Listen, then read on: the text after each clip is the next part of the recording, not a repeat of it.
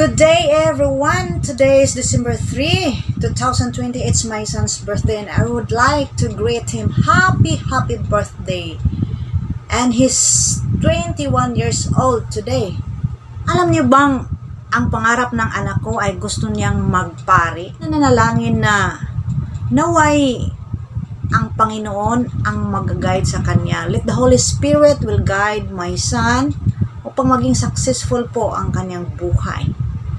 And I would like to dedicate a song. At alam nyo ba kung ano tong song, mga kapatid? Ang awiting ito ay napaka-banal pakinggan. Bakit nga ba banal, mga kapatid? Dahil ito po ay lingwaheng Aramaic. Ang Aramaic na language ay wika o dialect ng ating Panginoong Hesus na kung iyong pakinggan ay titindig talaga ang inyong mga balahibo. Lalong-lalo na ang umawit nito ay mayroong gift of singing. Napaka-anointed singer.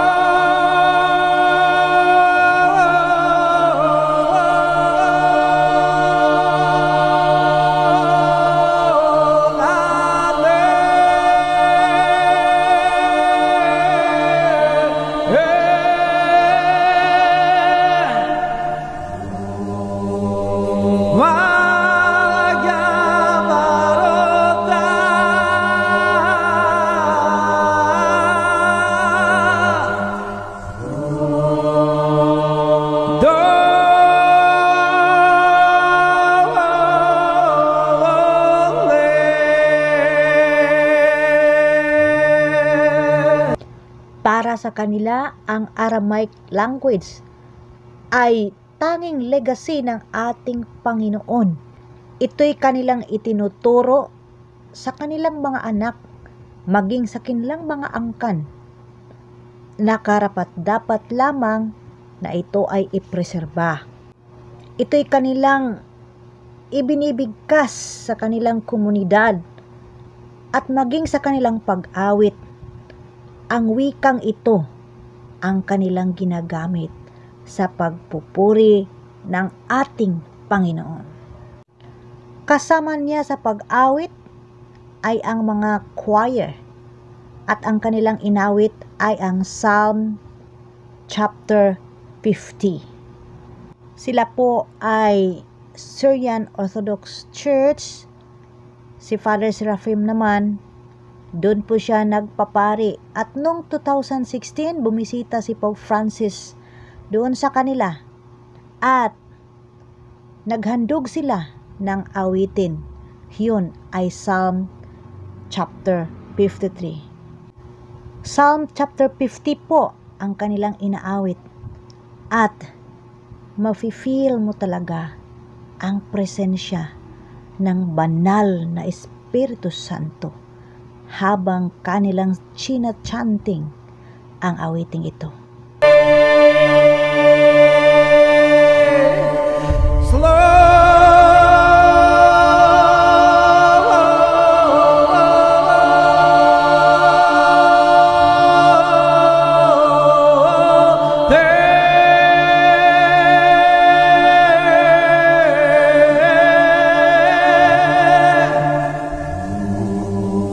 Whoa! 「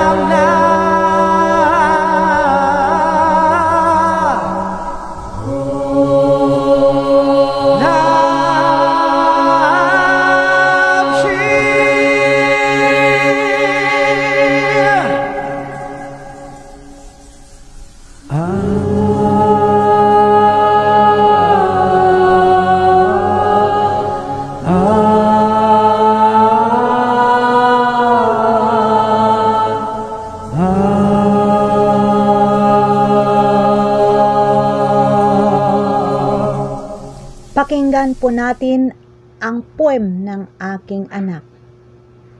Ito'y tungkol sa ating Creator na walang iba.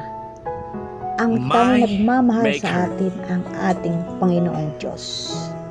I know you before I formed you in the womb, a chosen one over nations and kingdom, born humble darling beyond description.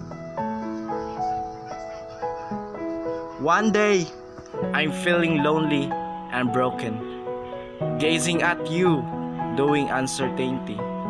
Pains from rejection, you're still forgiven. My love keeps you safe through eternity. So hold me close, begging you hear my cry. It's your unfailing love, worth living for. Praising you is all I need today. A shepherd and maker, savior and friend, wonderful giver, whose love never ends. Thanks for watching. Maraming salamat po sa inyong lahat mga kapatid, at huwag niyong kalimutang mag-subscribe sa aking YouTube channel, Adendura TV.